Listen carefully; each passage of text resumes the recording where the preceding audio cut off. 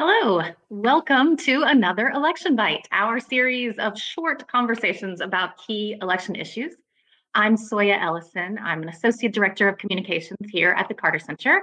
And with me today is someone who you are used to seeing as an interviewer, not as the interviewee, but she is actually also a democracy expert. This is Avery Davis Roberts. She's an Associate Director in our democracy program. She's been co-leading our US election effort, and she's done a lot of work on international election observation standards. She's also a member of the National Task Force on Election Crises. That's all a mouthful about Avery, and I could talk about her even more, but I'm gonna let her take it away. But first, I've got a question for you, Avery.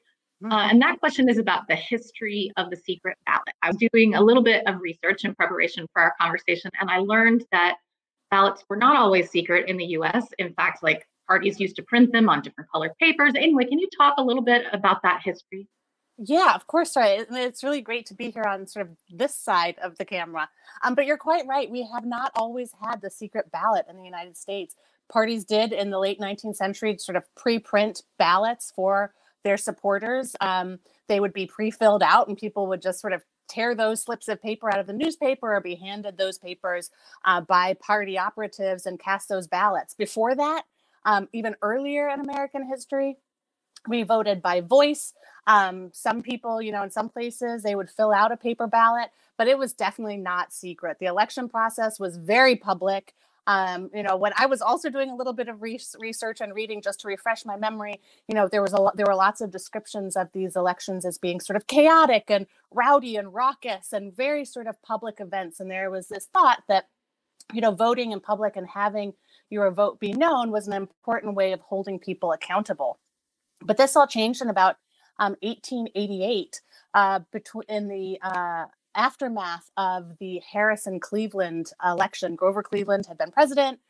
Benjamin Harrison was running against him, but Harrison wasn't really, doing that well. He needed Indiana and New York to be able to get the Electoral College votes to become president. And so he did what many party candidates did at the time.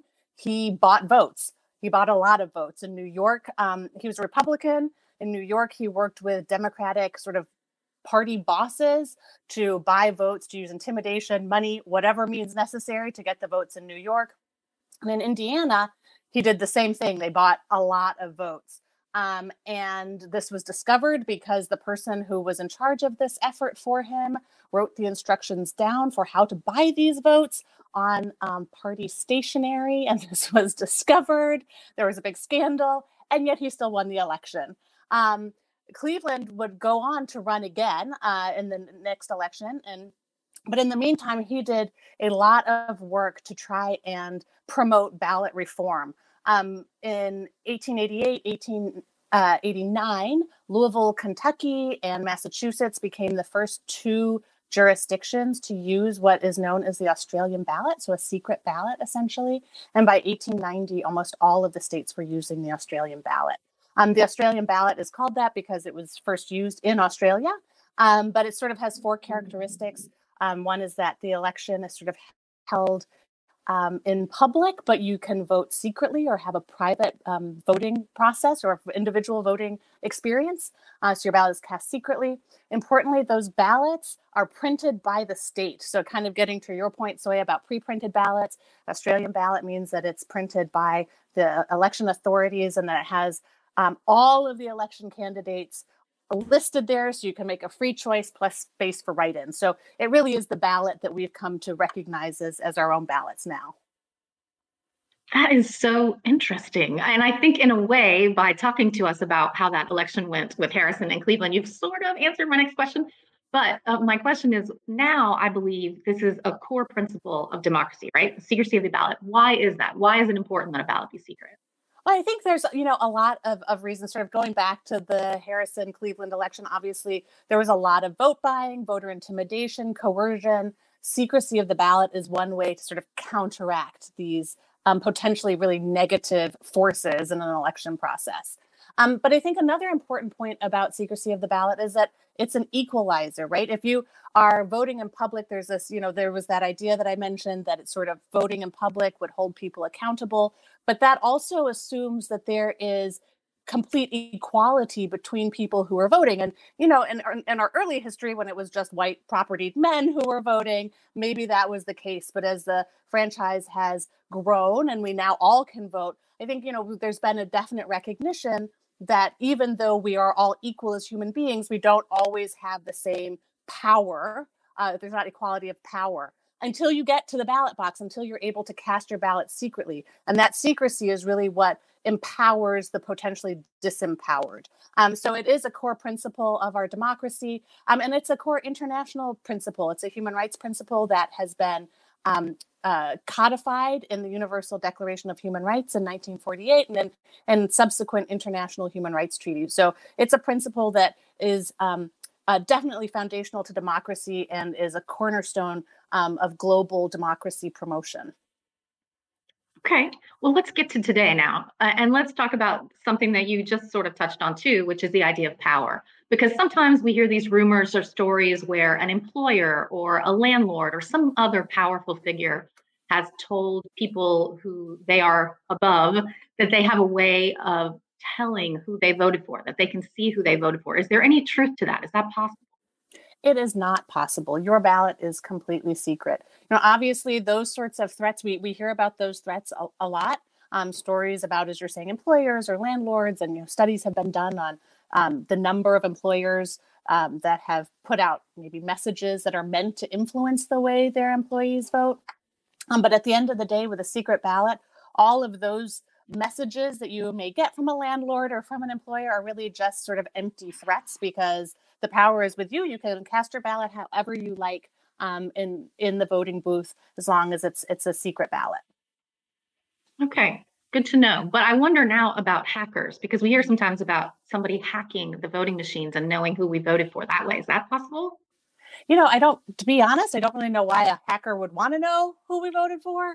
It's different in situations like you were describing with a landlord or an employee where there's like a clear relationship, but like a hacker, I don't know why they'd want to, but regardless, I suppose they could potentially, interfere in the election system, but they'd have to interfere in many aspects. When you go in to vote, there is the sort of the poll pad in Georgia and in other states too, that includes all of the information that is specific to the voters. And that is separate from how you cast your actual ballot. So that separation is an important security as far as separating you and your information from how you cast your ballot.